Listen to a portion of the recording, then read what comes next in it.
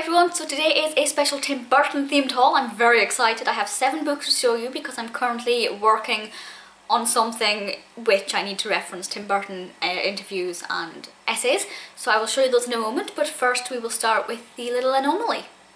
So this is the one random object in this haul. This is the new Jack Skellington mug from Disney Store. They have 2 new ones in the range. They have this one, which we have Jack on the front and then Jack's head on the back, and the most gorgeous Beetlejuice-esque candle. I think it is absolutely stunning.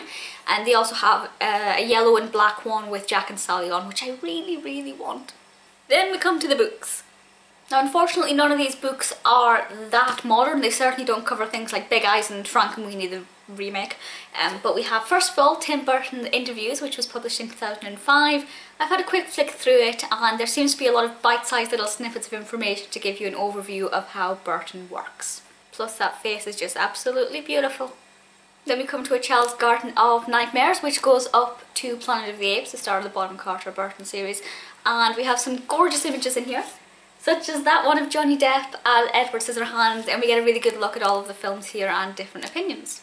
Then we have Tim Burton, The Life and Films of a Visionary Director. This one goes up to Mars Attacks, and we also have quite a bit in there about Danny Elfman's music as well, so it kind of gives you the full package, and it's quite an interesting one with some beautiful pictures. When I saw this one on Amazon, I pretty much died at the cover. It is so spectacular. This is Conformity and Non-Conformity in the Tim Burton Fairytale. This looks at Edward Scissorhands, Sleepy Hollow and Alice in Wonderland. I think Alice in Wonderland's quite an interesting one to put in there, so I'm looking forward to reading this. My only little complaint, and this is just me being a picky writer, is that the text isn't justified. I don't know if you can see that, but it's left aligned, and I think when a text isn't justified in a professional piece, it just looks sloppy. So we'll see how that goes. It's not the best mindset to go into it with, but in terms of visual quality, it's beautiful.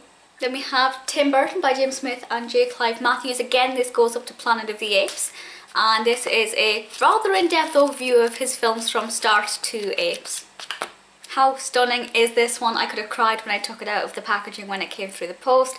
This is Gothic Fantasy, the Films of Tim Burton by Edwin Page, and this one also includes Chorus Bride, Charlie and the Chocolate Factory and Big Fish. So we're getting a little bit further into his career here, and visually we have, oh look at Helena, we have some absolutely sensational images, and I've not read it all, but there's quite a lot of information in there as well. And last but by no means least, we have Masters of Cinema, Tim Burton, and this is a very visual look at a lot of his films, and I just want to show you a few images just to kind of end the video on a really good note. How beautiful is the Red Queen, and then over the page we have a very revealing, very gorgeous Mrs. Lovett with Sweeney Todd.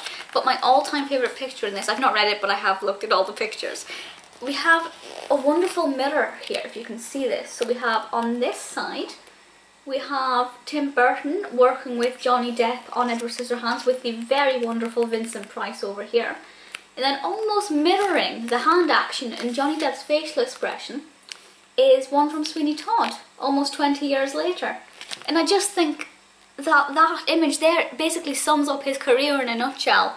It's just, it really gets me quite emotional, that one. So I'm really looking forward to reading that in more depth. Thank you for watching this haul. If you have any other Tim Burton books that you think I should check out, do let me know, as I will happily go and buy more. If you have any suggestions for anything else as well, for other videos, do let me know, and I'll speak to you all soon. Bye!